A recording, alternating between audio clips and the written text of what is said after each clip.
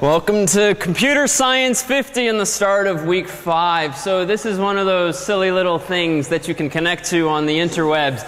What I have used is not SSH, but a protocol called Telnet, which was kind of a precursor to SSH, whereby it's the same idea. You use a command line interface for the most part to connect to some remote computer, but in this case it's not encrypted, and clearly it's not necessary to encrypt something like this. But this is actually what students in this course used to use years ago instead of SSH. So I've just pulled up PuTTY, and I've gone to towel.blinkenlights.nl, and this is an address, frankly, that's been up now for 8 years, 10 years, up and running, and it's clearly by someone with way too much free time. If we had a good hour or two, we could watch the entirety of Star Wars: A New Hope, Episode 4, implemented here with ASCII art. We'll put a link to this on the course's website, but it's meant to motivate some of the graphical stuff you guys will be doing for problem set 4. So consider that your trailer.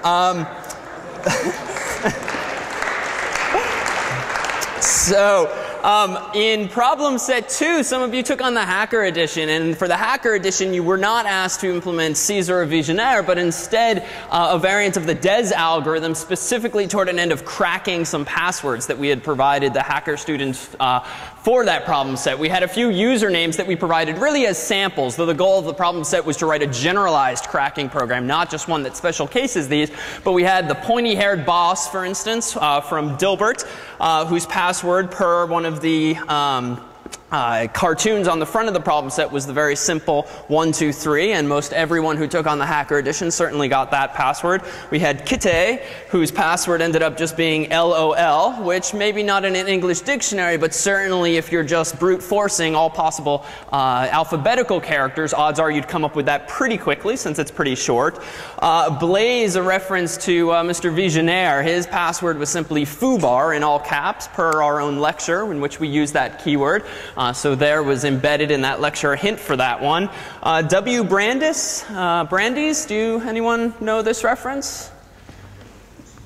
All right, this is sadly the things that take the most amount of time late at night while writing these problem sets, coming up with cultural references to embed in them. So if you ever saw the movie Sneakers with Dan Aykroyd, Robert Redford, this was the geeky guy who was hit on by the one woman in the movie, and my voice is my password was one of the bits in that film. Clearly most of you have never seen this movie.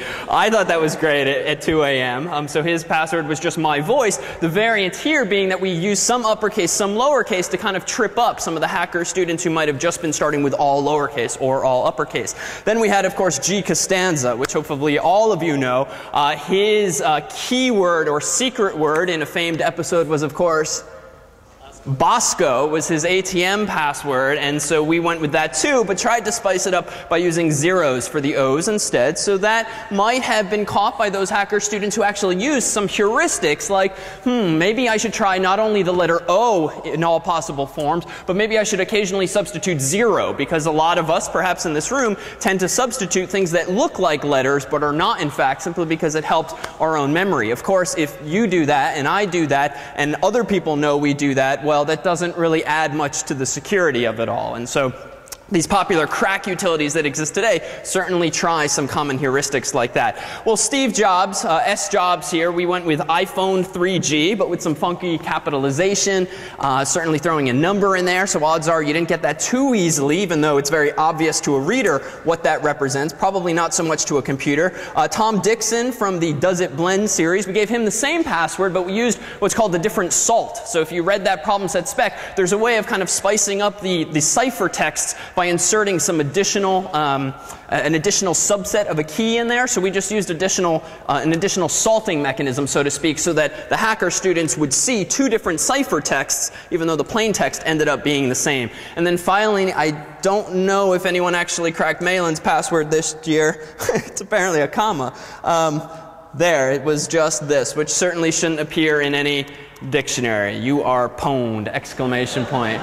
So it's funny, last year, just because it was some new lingo I'd picked up for no good reason, it was, I think, DJM FTW, FTW meaning for the win, and for like 3 months after that, the geekiest kids last semester were constantly on like their Q Guide forums and the surveys, and at the end of their problem sets writing for the win.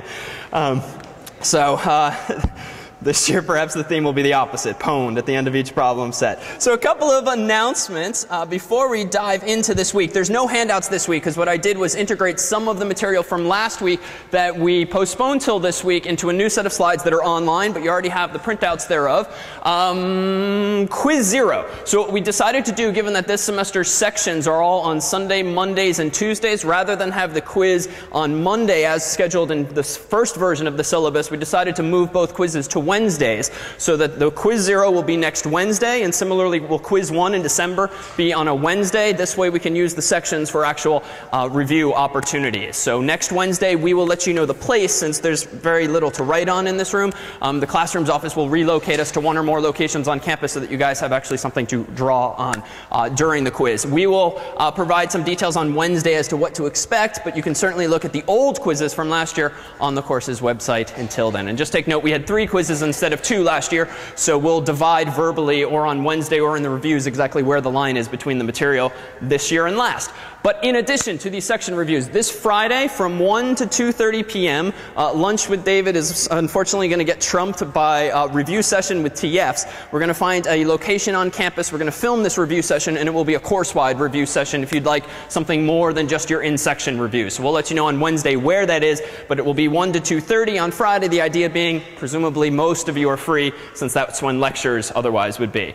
And finally, this walkthrough. So problem set 4, if you've not yet looked at it, it's a huge amount of fun, but it also takes a slightly new tact of giving you more code than we've given you before, more distribution code, so to speak. So if you glance at the 34-page PDF, you will find that, first of all, most of those pages are Sudoku puzzles, so don't worry so much about the length, including the answers at the end. But what we also provided you with for this problem set is a great deal of distribution code. Similar to what we did with Game of 15, we gave you a framework for that problem set, but in order to make this problem set all the more interesting, all the more compelling, we decided to give you yet more code, one of the motivations being to really introduce you to a very real world experience, which is inheriting someone else's code and actually having to modify it or build upon it. And so what you'll get out of the box when you copy our code over to your account is something like this. So starting with this problem set 2, both the standard edition and the hacker edition have you SSHing to cloud.cs50.net. Process is exactly the same as nice.fas. We have a handout on the resources page of the course's website if you don't really remember how you actually got to FAS the first time. So just follow that handout, how to SSH, but sub in cloud.cs50.net for all references to nice. What I'm going to do here is I'm logged into the cloud as just Malin, and I'm going to go ahead and access our CS50 account, the pub directory for public, the solutions directory. So this is exactly the same path we've been using for other problem sets, and run Sudoku. And you'll see that the usage information here is that you can run it in one of 2 modes, 2 levels, noob or elite, aka easy or hard. And then in brackets there seems to be some kind of optional numeric specifier. So if I just go ahead and say, you know what, I'm going to start off easy and run the noob level, what I'll get now is, dare say, a much fancier interface than we were able to give you for Game of 15. Granted, this is still ASCII art, so this is not a far cry from the Star Wars clips that we just saw a moment ago. But now using our cursor, I can move up, down, left, right. And if you're familiar with Sudoku, you'll know that, for instance, I don't want to put the number 4 there. And so when I jot down the number 4, it does change. But as those dots suggest, that was a bad thing, because Sudoku is all about not putting similar numbers so close together in the same row, column, or box. And so our solution actually makes clearly obvious that that was a bad thing by warning you down here and also drawing in red exactly what constraints you violated. So I'm going to hit delete and undo that. Just realize that the solution set throws in the kitchen sink. We implemented all of the optional features from the game, whereas you only have to implement one of the optional features in addition to some required. So we think you'll have great fun with this in that it's going to, one, be a lovely distraction if you want to procrastinate, either by playing your own code or the solution set. But it also is very representative of our finally sort of removing some of those training wheels and taking a much bigger step into bigger, more interesting software. And that's certainly one of the aims of the course. So tonight's walkthrough at 6 p.m., normally led by Cato, but we're going to give him a break tonight so that he can catch up on his own work. I'm going to lead the walkthrough myself and walk us through the distribution code. It's 600 lines of code, but it's not all that hard. And the problem set spec itself walks you through it as well. But this will be filmed 6 p.m. tonight, Northwest Science B101. And this will just be an opportunity to take a stroll through the source code with me at the helm, pointing out what you should know, what you should be interested in, and where you should begin. So with all that said, any questions on anything? Anything related? Anything at all?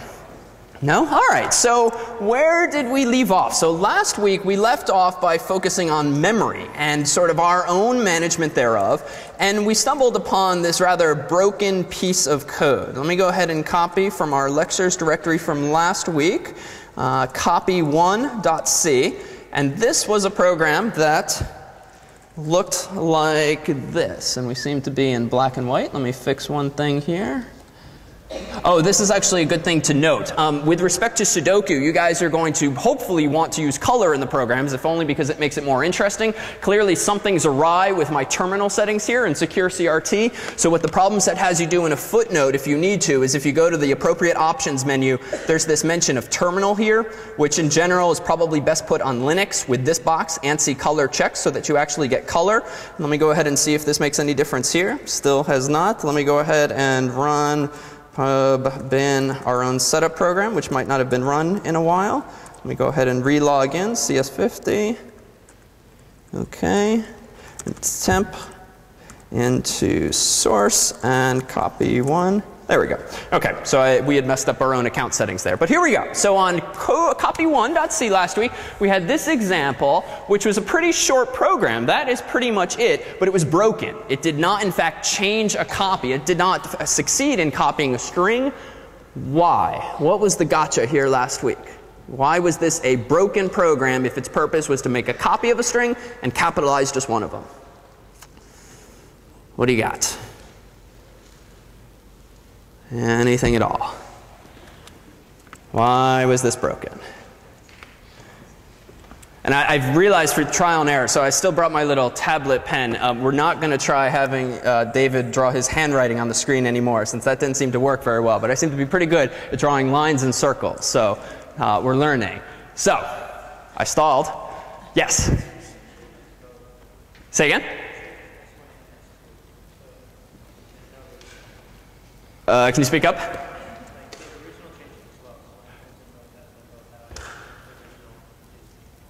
OK, good. So the original is changing as well, because even though in this line here we're doing an assignment, which up until now has generally been a very straightforward thing. You make a copy of something by doing something, get something. But in this case, what were we actually copying in that line of code that I circled?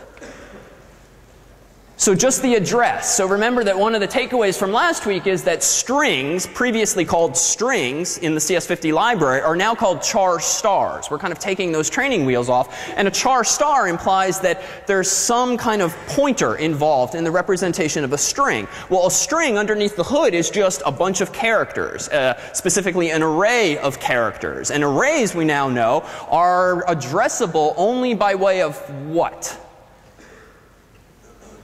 The address of the first byte in the string, right? So there's no recollection inherently of how long a string is. That's entirely up to you, with small exceptions, you, the programmer, to remember how big an array is. Because a computer in C, when it passes an array around as an argument or stores it as a variable, all it's remembering is the address of that array, specifically the address of the first byte in it. So when we actually do this assignment here, absolutely is S2 taking on the value that's in S1, but specifically what value is in S1?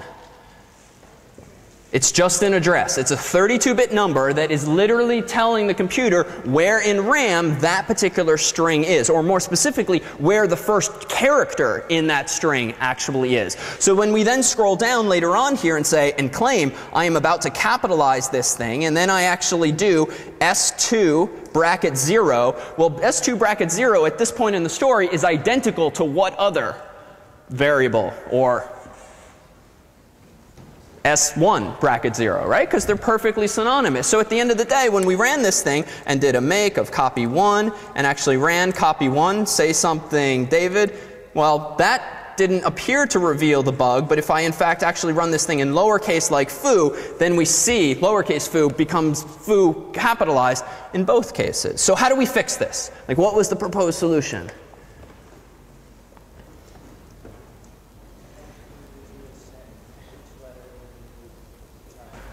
Yeah, so if we're going to capitalize just one copy, we better make a true copy of this string. And if a string, again, by definition, is just a bunch of characters back to back to back, well, it would seem that we need to create as much memory as it takes to store that first string, so as to then copy all of the original characters into that duplicated space and then only touch one copy or the other. And so we introduced this, which was copy2.c. And it wasn't all that much longer, but it did introduce this very powerful, if dangerous, function called malloc for memory allocation. And this is powerful in that it finally gives us the ability to manage memory entirely ourselves, to grow our programs to fit as much data as can physically fit in the computer, say 3 gigabytes at once, or even more perhaps if we start using disk space. And it allows us to ask the operating system for a whole bunch of memory, but then we get to keep it. So there's no issues anymore with functions returning and stack frames disappearing, because malloc reserves memory from what type of memory did we say?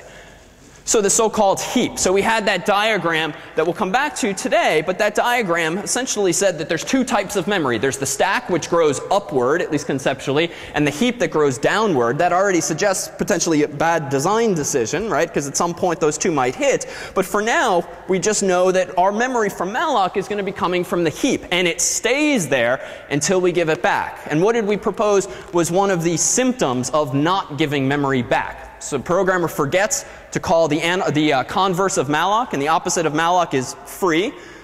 What happens if you don't call free, potentially? Especially if your program's running a long, long time. So it can crash your computer, it can slow it down to a crawl, because the more memory your program's consuming, obviously the less memory is available to other programs. And if you're familiar, there's this notion of virtual memory. So what is virtual memory, incidentally? So we can make this even more real. All of your computers use virtual memory. It's pretty much an option that comes turned on these days. Using hard drive space. Yeah, exactly. It's using your hard disk space as though it were RAM. Now consider that your RAM in your computer is maybe 1 gigabyte, 2 gigs, maybe 4 gigs, whereas your hard disk is what these days?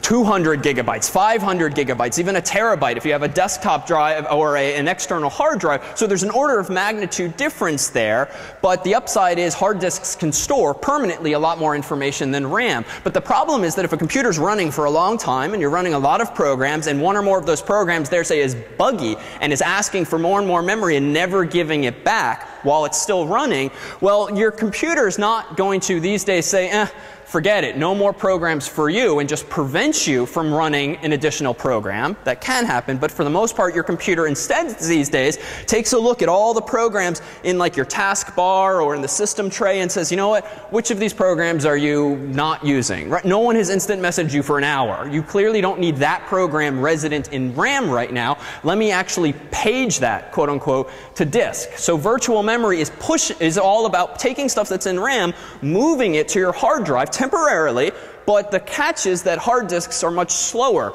than RAM these days, right? Pretty much anything that has a moving part is unlikely to be as fast as something purely electronic, like RAM, which does not have moving parts.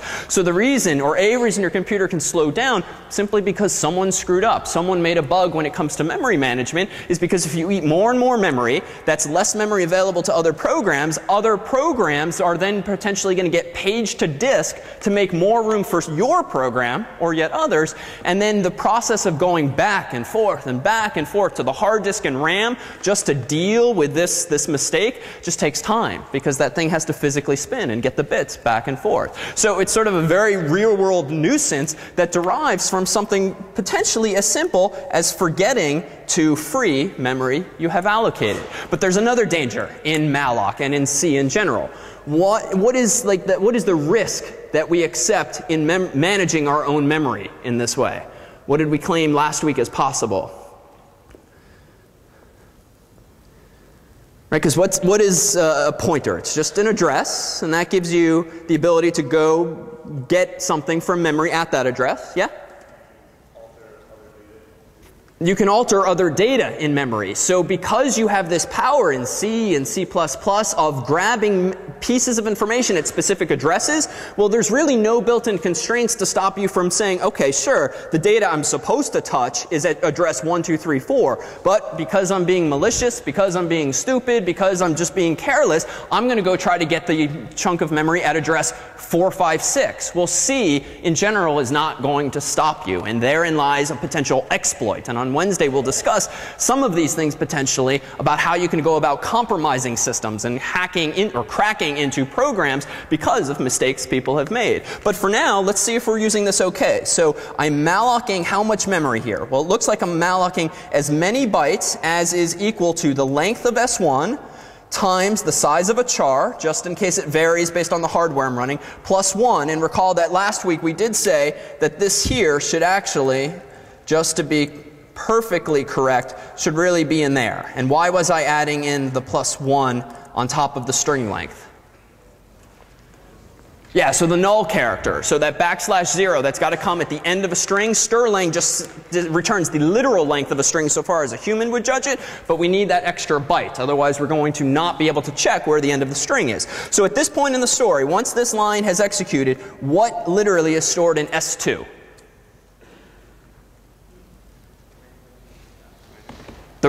Speak up. Say one more time. Okay, so yes, kind of. So the random zeros and ones that were there before the memory was allocated, but specifically, let's home in on S2. S2 is a pointer. It's a pointer to a char. All pointers, though, are 32 bits. So that begs the question, what is inside those 32 bits after this line of code is executed? The address of the memory we allocated. Specifically, if we just allocated, say, 10 bytes, or 10 plus 1 equals 11 bytes, what we get back is the address in memory of the very first byte. And it's, again, up to us to remember how many bytes we actually are allowed to touch thereafter. Because clearly we can touch any of that memory we want. In what circumstances do you think this might save our lives here? So doing S2 equals null and returning immediately if it does equal null. Like, why is that there, do you think? Yeah? There's no more memory left? Yeah, so a very reasonable, if infrequent, occurrence is that you've asked for just too much memory. Because of a bug, because your user is really pushing the limits of your program, you've asked for 10 gigabytes of memory.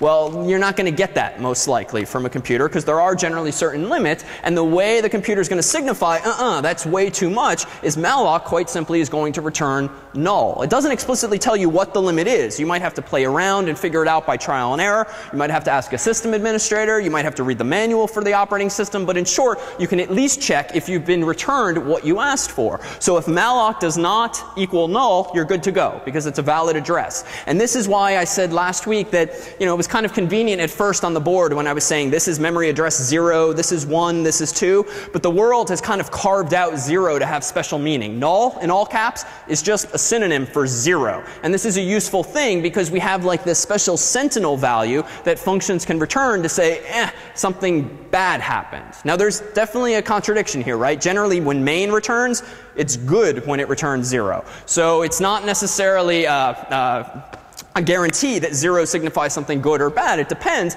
But in this case, null coming back is bad. And how do we know this? How do we know what malloc might return? Well, again, as we preach a couple of times throughout the problem set 4 that just went out, man is your friend. So running man followed by the function you care about will generally reveal not only helpful information about what the function does, but if you scroll down, the return value as well. And it's scrolling a bit off my screen here, but what it's saying off the screen here is that this function returns null if something fails, if there's not enough memory. So that's good to know. But let's assume for now that it doesn't fail. Oh, and another frequently asked question that came up yet again this weekend, how do you quit from man?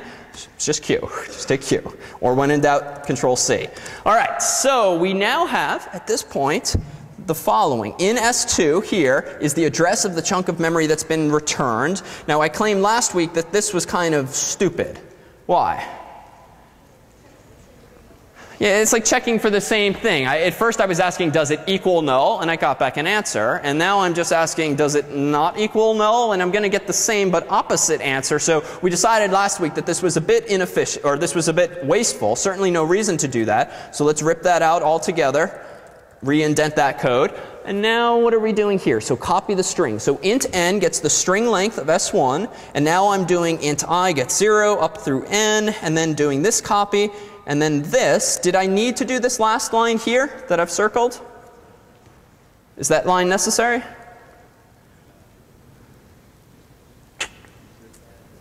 Yes? No? Okay, so I could have gone one step further, right? Because this is a little cryptic and arguably not necessary to add that extra line of code. That should probably suffice. Is there any circumstance under which this changed code, whereby I've changed the less than to a less than equal to, can it fail? Can bad things happen? Can bad things happen?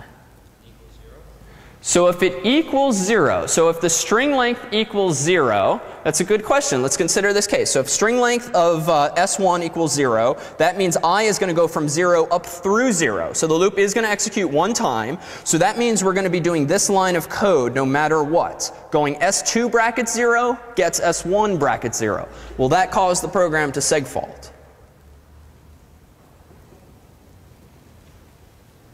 Will that cause the program to segfault? Good question. Does a string of length 0 still have a null character? Yes, it does. Otherwise, you wouldn't really be able to distinguish it from some bogus value altogether. So except for really strange cases, this code's okay because we ourselves made sure that we've allocated at least one byte. So if the string length is 0, I'm still allocating one byte. That byte's only going to contain a /0 because that's presumably what's at the end of s1. But if you really wanted to push hard on us, and it's fair to do because we're going to pull the hood off of this function here today, getString. If there's a bug in getString whereby we ourselves are screwing up the handling of 0 length strings, well then absolutely could this code crash. But let's hope not. All right, so at this point we've copied the string from s1 into s2, and so we're done with everything above that line. Now I claim I'm capitalizing the code. Turns out that for past problem sets, maybe Caesar and things like that, you didn't really have to do everything by hand in terms of the arithmetic, adding in capital A or subtracting it off, because there are functions like to upper and to lower. You can see these in the man pages or on that C reference on the resources page of our website. So this looks like it's capitalizing how many of the characters in S2? Just the one. It does seem we're doing a sanity check here to make sure we're not going to touch a string that's not actually there. So let's go ahead and run this thing. So let's go ahead and save that, make copy 2. Let's go ahead and run copy 2. This string was uninteresting last time, so let's go ahead now and run it, say, on lowercase foo, and now it's correct, because notice now the original is still lowercase, but the second version is in fact capitalized. But are we done with copy 2? What you ask for, you must give back. And so we now start freeing both S1 and S2. But this here is a little bit of a white lie.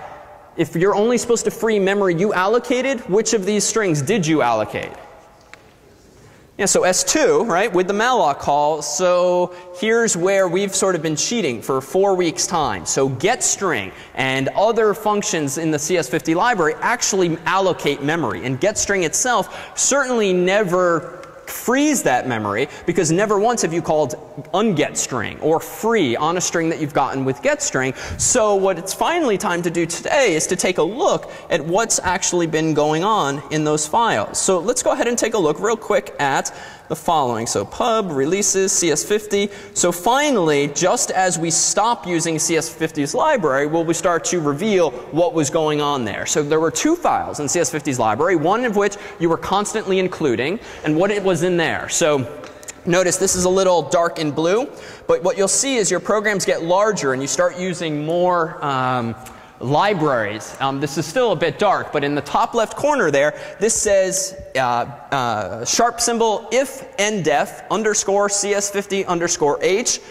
sharp define underscore CS50 underscore H. So this is what's called a macro. So you'll see this mentioned in problem set 4's PDF, whereby we use another type of macro as well.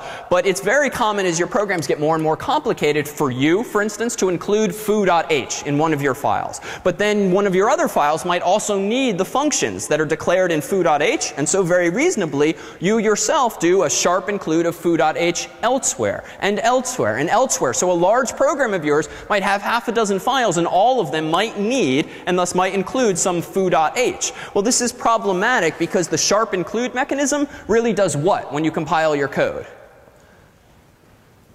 Like, what happens to the stuff that's in the .h file when you compile the .c file that's included it? Yep. Yeah, it literally does like a find and replace. Wherever your C file says include foo.h, the compiler grabs the contents of foo.h and pastes them there. So this is kind of a bad thing if now you have like 6 different files, all of which have sharp included some foo.h file, but now you have 6 copies of foo.h, and you actually have code in there that's clearly by nature redundant, duplicates. And you'll start getting those annoying messages like symbols multiply defined, and you'll get bad things will happen because you're trying to compile the same code 6 times for one program. So this little trick up here is sort of a way of short-circuiting the inclusion process. The first line says, if the following token, the special keyword underscore CS50 underscore H is not defined, ndef, go ahead and define it. But otherwise, if it is defined, this is kind of like a condition built into what's called the preprocessor of GCC, the thing that runs really before any zeros and ones get generated. For the 5 other files, at that point when they tried to get compiled, CS50 underscore H is going to be sharp defined. And so the H file will not get included 5 more times. It will essentially short circuit that process. So a good trick and something to bear in mind if you too, especially for Sudoku, your final projects, you start using yet more .c files. So what's going on in here? So we borrowed a few other libraries, some floating point library, something related to limits. It looks like we stole the definition of a bool from a file called standardbool.h. So true and false, a bool, B-O-O-L, is not a standard data type in C. But we created it by way of this library just by borrowing another library that these days does come supported by GCC. So we otherwise could have done something actually like do we want to do this? Yeah. So what we could have done, and I think we did do last year, is the following. We used this special keyword called enum, which is enumeration, and we very simply said true. Let's say true. No, we said false gets 0, and true gets 1. And what the enum keyword has the effect of doing is sort of declaring special keywords called false and true in this case, initializing them to that value. So it's kind of like defining a constant. You're enumerating a whole bunch of values and giving them a whole bunch of tokens and giving them values. But what's neat about enums is they allow you to do a lot of these kinds of things, because what you do is specify what value the first token should take on, and then you just separate all the rest with commas, and then they just keep getting incremented. So true takes on 1. If I actually was kind of messing around here and said something like meaningless, well, meaningless will henceforth have the value of 2, and so forth. So it's this kind of a neat way to declare sort of constants, but that automatically take on values. Who cares? Like, why might this be useful to have values sort of automatically assigned the more and more you add to the comma-separated list, do you think? Who cares? Well, we'll actually see, I'll hold that thought, we'll actually see when we get to the Sudoku code, either today or in the walkthrough, that this is actually useful when you're trying to keep track of a lot of pieces of information in a program, and you yourself don't want to have to go back in and constantly change the values of some token because you decide, you know what, I need a new such token, and it's kind of got to go between the first one and the second one. It'd just frankly be a real pain to have to go in and change all of the numbers just to sort of insert a new token in its given place. So this is very useful just to assign numbers to symbols whereby you don't care about what values they actually have. Well, let's fast forward a little bit. What's this? So it seems that there's this other keyword we've been using all along that you too can now use called typedef, whereby you can create your own data types. Simple data types, in this case so simple it's literally a synonym, but what this keyword is saying is declare the following type. A char star shall henceforth also be called a string. So anywhere you see string, it's as though you had written char star. Anywhere you see char star, you could write string. Now this is kind of fluffy in this context because we're really just making a synonym for something that's otherwise a little cryptic looking. But we'll see that you can actually declare your own more sophisticated data types, data structures, starting next week using that same mechanism. As for the rest of this stuff, what are these things called when it just says return value, function name, and then parentheses and some semicolons? So the function declarations, prototypes, this just, why do these things exist? Like why do we have get char and let's say get double and get float and get int and get long, get string all defined or declared but not actually defined, not implemented in this file? What's the whole purpose of this H file? Yeah. Right, so it's this nuisance in C whereby you have to declare your functions at the beginning of your program, right? Otherwise C is not going to realize they exist if they're only defined later in your code. But it's also useful because by way of these H files, can you write code, you can write your own library, much like we have done, and then only expose potentially the users of your code to just what the functions look like and how they're called. So there's this neat little inherent built-in protection for intellectual property. You can write the C file, you can even compile it and never show it to the world. Instead, you can just give them the H file and just say, you know what, if you sharp include this file and compile in the .o file, the CS50.o file I've created, well, you can use my code, but you can't really see how it works. You can just know how it should work based on this file. So and there's also an efficiency here whereby you can factor out common functions like we have and reuse them all throughout your programs. Well, let's take a look at one such function. Let's scroll down to let's say get int. All right, so get int is about yay long. So it's not all that long because it's an int. Let's see how this works. So this is again the function that very simply prompts the user with that blinking prompt for an int and then yells at them with retry if they fail to give us that. So what's happening? Well, apparently we intentionally induce an infinite loop. Probably the idea being we just want to pester and pester the user ad nauseum until we get that int.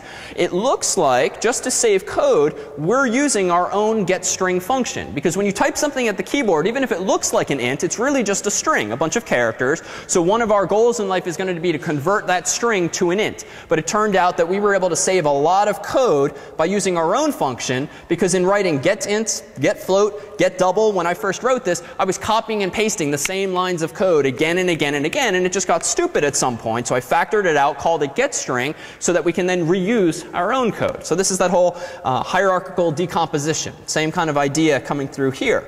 So I now am doing this because I read my own documentation for getString, and getString's own comments say this function returns null if something goes wrong. If the user tries to say paste in the entire works of Shakespeare, there's not enough RAM to fit that in one string. getString's not going to return part of Shakespeare, it's going to return null. So I have to check for that.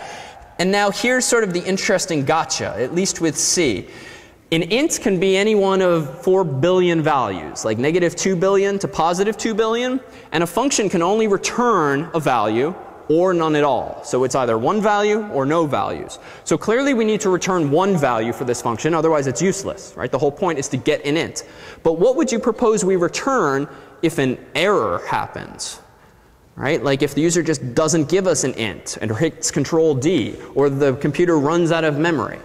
Like what are the options for a function like getInt, which is being called by other functions, if something goes wrong and you just can't return an int? What do you do? What could you do? Any options I'll take. Yeah. Okay, so you could return 0. Okay, good, but bad for what reason? Okay, so now you can never get the number 0 from the user. Okay, so that's fine. So there's a plus and a minus. What else could you do? Yeah. Return a gigantic integer. Oh, much like I've done. So you can return a gigantic integer, the idea being that who in the world is ever going to type the very largest possible value, like 2 billion something is the largest possible value. So 2 to the 31 minus 1. Well, the upside of that is that now we're at least picking a number that's less common than 0. So that's probably a good thing, but what's the downside? I mean, the user can never input that number, which may or may not be a bad thing. So the pushback is, all right, fine, if the user really needs to input 2 billion something, what function could they use instead? So get double does use 64 bits, but it does return a floating point value. If we want an integer, what else should we use? Get long long. Okay, so get long long gives me a much bigger range of values, but if we continue the same argument, how are we going to signify an error in get long long? Right, an even larger number, right? So we just kind of push the problem off. I'll postpone it a little further, but it's kind of this inherent constraint. At least in C, when you can either return a value or return void, that is, don't return anything, you kind of have to pick for yourself a sentinel value, a special constant to return, whether it's all caps null, whether it's 0, whether it's apparently this number called int max, which we just figured out by looking through this file up here called it was in the H file, limits.h, I believe, is where int max is defined. We had to pick a number. We had to draw the line somewhere, and we decided, you know what, people using our library just are not going to be able to reliably input that big of a number. We've got to do it some other way. All right? So what other way? Apparently we're just punting. It's just not supported. You can't, with our code, even input 5 billion. Or 3 billion, because it exceeds 2 billion. All right, well, let's suppose the user's not so annoying, and they actually provide us with an int that's within the valid range, and we get to this point in the story. What might this line of code be doing? So the comments don't really help here. But what functions do you already know exist or have you used that convert a string to an int? A to I, right? You might have used it in like Caesar, I think. So you might have used Caesar, in Caesar, A to I to convert whatever key number the user types at the command line to turn it into a int. So you took argv of 1 and called A to I on it probably. But it's great. It works so simple, but there's kind of a downside. What does A to I return if provided with foo or David or CS50 as instead of a number? Returns 0. Right? So that might be fine, because your program's not going to break. It's just not going to rotate the plain text at all. But if the spec required, which that one did not, that you actually do some error checking and check, did the user type in a string or a valid number, A to I is not going to cut it. You have to do yet more work. So if you did, apparently the solution is going to be something called scanf or scanf. But if you didn't know that there was some function, like what else could you do to do a sanity check on argv of 1 to really check before A to I gets called if you're about to pass it an actual number or something, a string that looks like a number? What's that? Yeah, so you could check that every character is a digit, and in fact there is one such function called isDigit, right? So you have to, do more work yourself, use a for loop, while loop, whatever, and just check over the length of argv1, is this a digit, is this a digit, is this is a digit, and if any of those function calls return false, you just abort, and you say, sorry, provide me with an int. We didn't expect as much in problem set 2, but our library, we decided, needed to be more robust. So without dwelling too long on the minutia of this particular trick, scanf is a function that takes a string as its first argument and scans it sort of in the opposite way that printf does. So printf takes format specifiers and puts stuff there for you. Well, scanf takes format specifiers and looks for stuff there to extract from the string in scanning it. So what this line here says is, you know what, scan the string called line using this format string. So this format string says look for a D, an integer, then look for some amount of white space, then look for a character. And where do you want to put those values? Well, here we actually have some use for those things called pointers or pass by reference. Notice I've declared really as temporary variables an N and a C, but I'm passing them in by reference because what do you think scanf, scanf, is going to put inside of N and F, or N and C? Whatever actually sort of map onto those format specifiers. So if the user actually types in, say, the number 2 followed by a space followed by the letter A, well, 2 is going to end up in D and A is going to end up in C. Why would this not work if I remove these ampersands? Why is that bad? Why is that bad?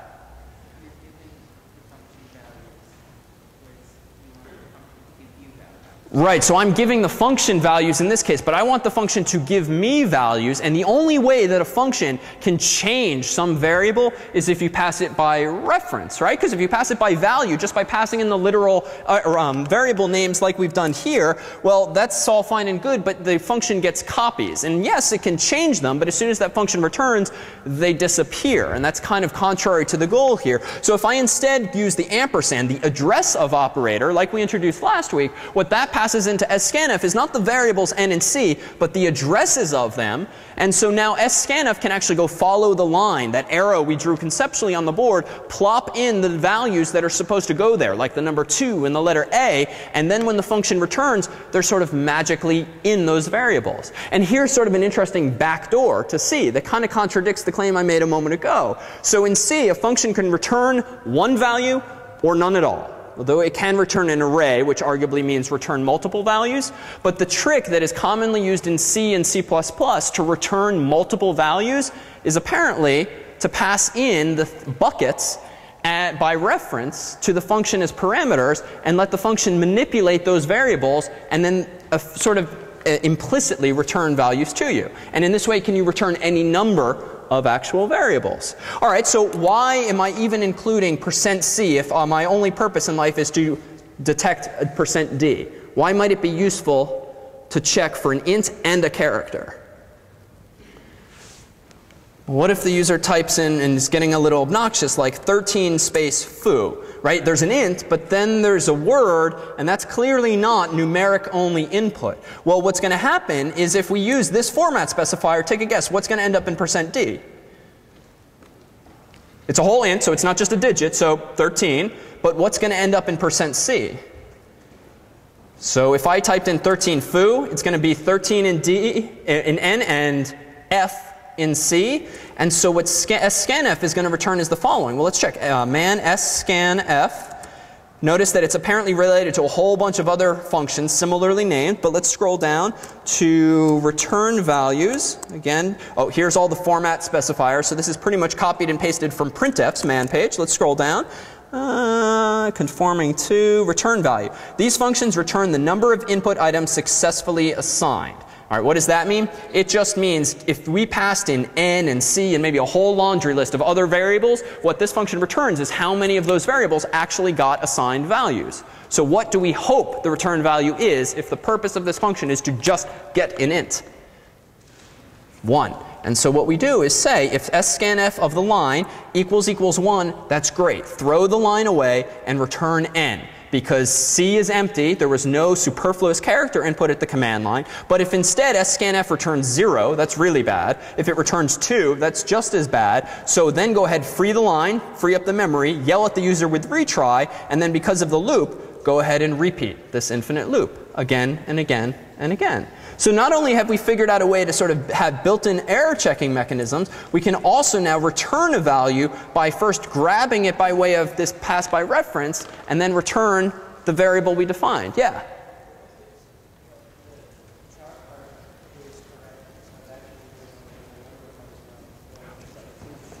What if the user said foo and foo? So if the user had typed in foo and foo, this would actually return, what would it return? So this is not going to get assigned. What would that do? I think it's going to return 0 because it starts matching from the beginning of the format string. And maybe one of the TFs can correct me if I'm wrong, but where's one? So what I think it will return there is 0 because it's going to fail to match the first format specifier, and so it short circuits at that point doing the pattern matching, and so it doesn't even get to the point of the %c. And incidentally, the white space that's in this string, this can actually signify one or more spaces, so that's just a useful trick so that you can actually have as much white space in there as necessary. So that's something too we're taking advantage of. So this has been perhaps one of the quietest moments in the lecture hall today here, so let's go ahead and take our 2-minute sanity break, and then we'll return with more on this.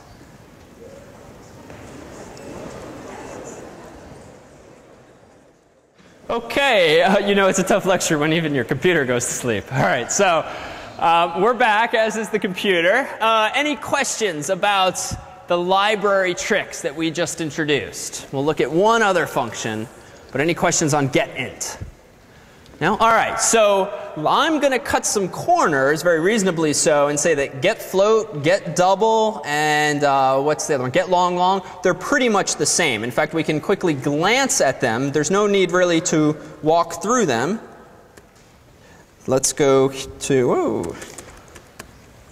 There we go. Let's go to pub, releases, CS50, CS50.c, and just glance at, let's say, get char. So get char, pretty much the same code, except I'm going to check for a char followed by a char, because now the goal is to check did the user provide one and only one char. So same exact trick there, called C1 and C2. That's sort of the end of that function. Get double. Only difference here is I'm using a different format string for a double. It's kind of like a long float, and by looking it up in the manual, I discovered that the format specifier there is LF, so %LF, followed by a character. Lets me detect a double just as easily as I was able to detect an int. And notice I'm just returning a different maximum return value here. So there's this number double max, which is pretty big, and that's my sentinel value. So one interesting question, though, is how does the user know to actually check for that value? Well, this is why you guys have been reading man pages, and this is why we document our own code. Only by reading, frankly, the documentation of a function, such as the comments above this function here, would you even know what to check for. And if you don't check for those things, it's generally dangerous to call that function for reasons we've looked at. Get float, what's the format specifier probably going to be? Yes, that's right. %F, pretty easy that one. And then finally, get long, long. Any takers? What format specifier? LLD, so long, long decimal, so in that case. All right, so that's it for those 4 functions. Now let's look at getString, because it actually uses these neat tricks we've been looking at with malloc. All right, so let's take a look. It looks like getString operates by first declaring a string buffer that is initialized to null. So let's take off one training wheel. This is really char star. So that's just like saying, give me a pointer to a character, but you know what? I'm not going to use it yet. But I want to know what it is by default so that I don't assume that some big bogus value there is actually legitimate. So I'm going to initialize it to null. So I can check for myself whether or not that's legit. Let's go back to the original there. All right, capacity of buffer. Well, we'll see what this is going to be useful for. But in general, we're going to need to remember how big our buffer of memory is. Because the reason here is, suppose I initialize my buffer to size, what's reasonable? 16. That's pretty big, right? If all we're doing is typing in short words, people's names, 16 characters is pretty reasonable. But what happens if the user pastes in a 17th character or an 18th character, and we've only allocated a buffer of some size 16? Well, what could your function do? What's an option? What's that? Increase the buffer. So you could increase the buffer, right? Probably, how could we do that? Well, if an array, if a string is an array of characters and you need more of them, what could you do, sort of conceptually? You could just kind of ask, can I go over here, right? Can I fit more down here? The catch is that's not always possible, because if the computer's been doing other things, if you yourself have been allocating memory elsewhere, you might have sort of boxed yourself into a 16 character width. So what you might have to do actually is say, 16 wasn't enough. Can you give me another chunk of memory that's bigger than this one, but that's maybe over here? Then what am I going to have to do? Yeah, like copy everything down. Now I have extra space in the second one, but then I need to call what? Free on the first one, lest I be sucking up memory that I no longer even need. So that's what capacity refers to, is how many characters we could put in the buffer, whereas n henceforth is going to refer to the number of characters that are actually in the buffer. And here's another keyword we haven't used so much. It's kind of self-explanatory, but what does it mean if I specify that an int is not only an int, but it's unsigned? Why is that useful? What's that? Yeah, you get 1 extra bit, which might not seem like a lot, but 1 bit gives you how many more ints that are non-negative? Twice as many, right? So out of 1 bit, can you get 2 billion more positive integers, give or take? And so in this case, when capacity only makes sense conceptually in being positive or non-negative, similarly should n only be non-negative, why bother wasting 2 billion possible values by just wasting them on an int, or by wasting them on a negative value? So if you know in advance you don't care about negative numbers, just make your values unsigned by prefixing int and even other values with unsigned. All right, well now we need a little character to store we need a variable to store character. And you'll actually see this in problem set 4. When we get a character from the user calling a function called getCh, getChar, well, it actually doesn't return a char, oddly enough. It returns an int. Like, why in the world would it be useful to represent characters with ints if all you care about is getting characters? Yeah?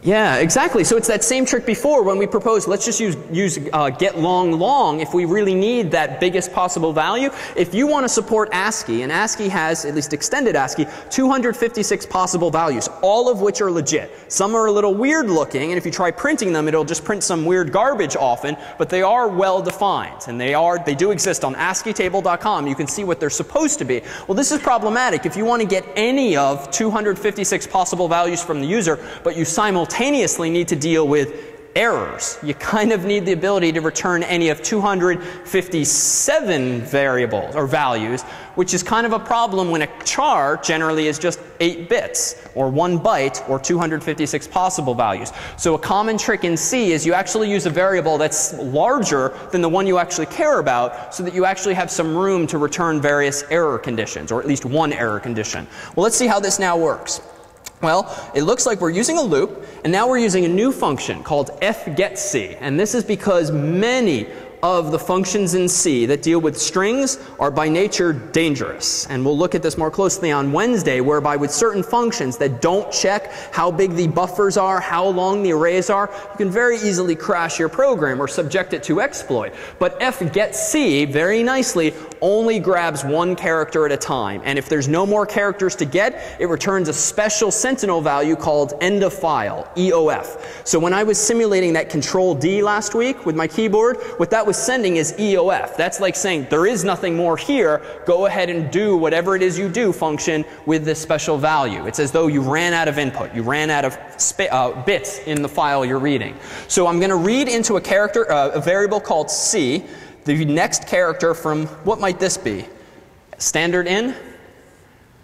Well, it turns out that there's at least 2 streams in the context of any program. Standard in, which means stuff from the keyboard, and standard out, which means stuff to the screen. So anytime you've been calling printf, that stuff has been being printed to the default stream, which is called standard out. So in fact, all this time, when you type something like printf hello world, that's actually equivalent to another function call called fprintf standard out, comma, hello world. So this is useful because there's yet another stream, and you'll see this in problem set 4. Turns out there's also something called standard error, so that your program can not only spit out useful messages that the user should care about, but can also spit out, sort of through a backdoor mechanism, error messages that the user might not care about, but maybe need to go to a log file or get written somewhere special. So in short, by having different directions that characters can be printed to, at least more savvy users can do different things with the output. But in reality, at least for this course, anytime you print a standard error, odds are it's just going to end up dumped on the user's screen, because by default, standard out and standard error go to the same place, to your terminal window. But this is a useful trick nonetheless. But when it comes to keyboard input, we need to be explicit with getC, calling standard in, passing in standard in as the argument. This is one of these neat, syntactic tricks. I could have put this on a separate line, but I thought it would look cooler to actually just wrap it in parentheses and then simultaneously not only get that character, but also check that that character is not equal to the new line character, and then go ahead and check in turn that the character is not EOF. So this is one big way of saying in one line of code, get a character, check that it's not equal to \n, and that it's not equal to EOF. Because in either of those conditions, at least for CS50's library, if the user hit enter and that was it, or they hit Control D, we have no more string to get. We've read all the characters. But otherwise, if we read in a character like F from foo, let's go ahead and do the following. If the number of characters in the buffer plus 1 is greater than the capacity of that buffer, conceptually, what do we need to do? Need to grow the buffer, right? If we have n characters in the buffer and we add 1, and that's going to push us over literally the capacity of the buffer, problem. We need to allocate more memory. So how do we do this? Well, it looks like we took the following approach, but many design options were possible. If the capacity is 0, which by default it was, go ahead and initialize capacity to this constant. So again, by convention, things in all caps are generally constants. What was that? Well, let's scroll way up and take a look. Capacity by default, I didn't choose 16. I instead chose 128. So looks like down here, I'm saying if capacity equals 0, initialize little capacity to 128. Else if, and now it's a little fancy, else if the capacity currently is less than or equal to unsigned int maximum divided by 2, go ahead and, oh, that's interesting. Wow, that's been buggy for a month. Double the size of the buffer. All right, so we were more, turns out we were less efficiently growing your buffer sizes than we thought. This is what, version 1.1.2 of the CS50 library. There will soon be a 1.1.3. So if the capacity is less than half of, what is this probably referring to? Yeah, unsigned int max, which is probably what, roughly? Yeah, so it's 4 billion something. If the current capacity is less than half, the biggest possible int we can express with 32 bits, well then we're good. We can still double the size of our buffer and still have the ability to address every one of those bytes. But again, in a 32-bit machine, which many machines still are, if you only have 32 bits, that means you can literally label only 4 billion or so bytes of RAM. So if you have already exceeded half as much as the largest possible value, if you're already at a value of like 3 billion, and you try to double that to get 6 billion characters in your buffer, well, that's all fine and good, but you're not going to be able to address the last 2 gigabytes worth of characters. If you ask for 6, you're only going to be able to talk about or get to 4 billion of those 4 billion of those bytes, or 4 gigabytes, because you just can't count high enough. And this is why these days many of the computers you guys are now buying are 64-bit computers. This is useful because the world now needs or now wants more than, say, 4 gigabytes of RAM, among other things. All right, so let's go ahead and check. So if the capacity is less than half of the maximum, go ahead then and double the capacity.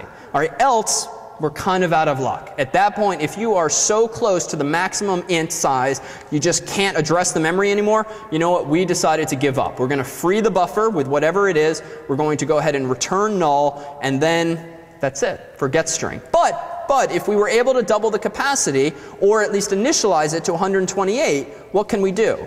Well, let's see. It looks like we're calling, let's see, realloc. So it looks like this is a cousin of malloc that kind of does what you might imagine. It reallocates memory. What are we doing? So reallocate the buffer, called buffer, and initialize it now to the new capacity times the size of a character. So whatever it is, 256, 1024 times 1 for most computers, which is the size of a char, go ahead and reallocate it.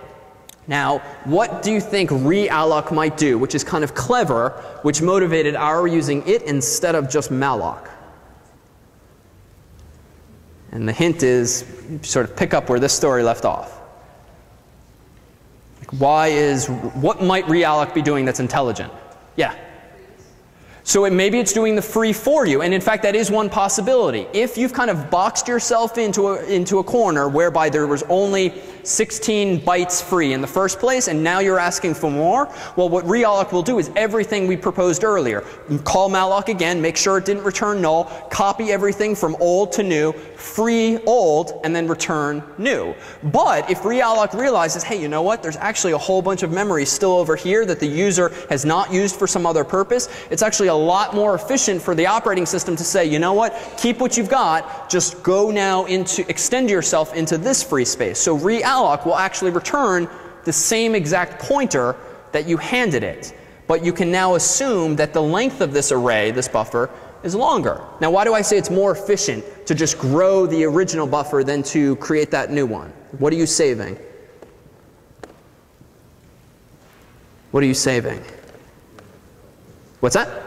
You don't have to copy. Yeah, well, for 16 bytes, big deal. But if it is like a really long paragraph, if it is one work of Shakespeare that you're trying to grow more space for, not a good thing if you have to copy every one of several megabytes or several gigabytes. So realloc is certainly an optimization there. We could re-implement it ourselves and just do some kind of check using malloc and checking the return value, and if it doesn't fit, well, maybe we could sort of roll this ourselves, but it helps here to use the operating system so that it figures out which of the memory is actually actually available. But if no more memory is available for us and we get back null, we have to give up. So we free the buffer, we return null, and otherwise we go ahead and retain whatever temporary variable was returned. But notice what we're doing at this very last line. Right? It's very easy to sort of lose track of the story. At this point, after jumping through all those hoops to grow the buffer if necessary, the only purpose of this iteration of this big loop was to do what?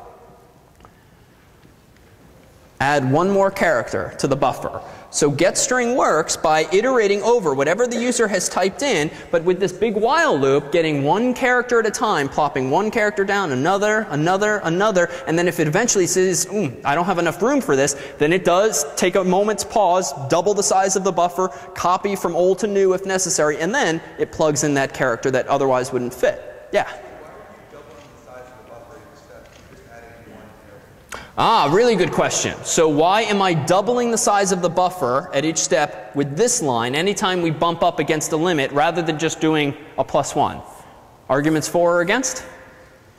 Yeah? If you double the size, then you probably won't have to reallocate. Yeah, it's kind of an optimization. It's an educated guess, but the idea is that if I'm growing it now, I'm going to say odds are the user's got at least one more character for me, in which case I don't want to have to bother the operating system yet again for more memory, not so much because it's, a nuisance, but because it's expensive. Asking the operating system for more money, asking the operating system for more, confusing my metaphors, more memory takes time. And you end up incurring a computational cost. So the fewer times you can ask for memory, the better off you are. So the downside, though, of course, in doubling your buffer size is what potentially?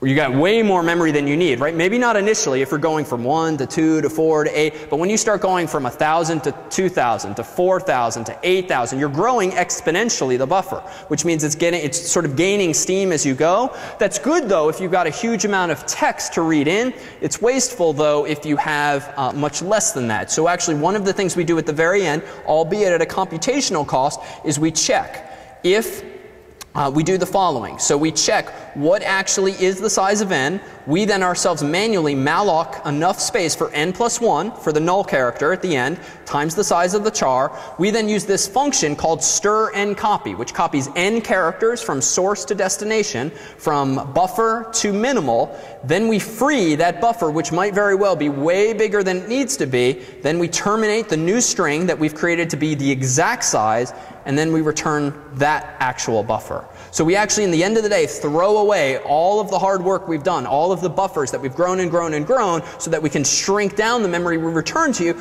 just because we decided as a design decision, it feels better to actually return only as much memory as you need instead of more than it. So in addition, on Wednesday, to looking at file I/O, we're going to motivate the discussion in forensics. As you know, problem set 5, due a couple of weeks hence, is going to have you recover some photos that I will be taking this afternoon on campus that I will then proceed to accidentally delete. Part of that problem set 2 will have you not only recover those photos, but have you identify the identifiable but non-obvious locations, persons, or things that we're going to photograph for you. And in addition to that, we're going to simulate from yesteryear that little red cellophane piece of plastic that you would get in like a cereal box, and then if you held it over a secret reddish pattern, it would reveal some secret message. Well, you're going to reveal that secret message writing some code. So more on that Wednesday.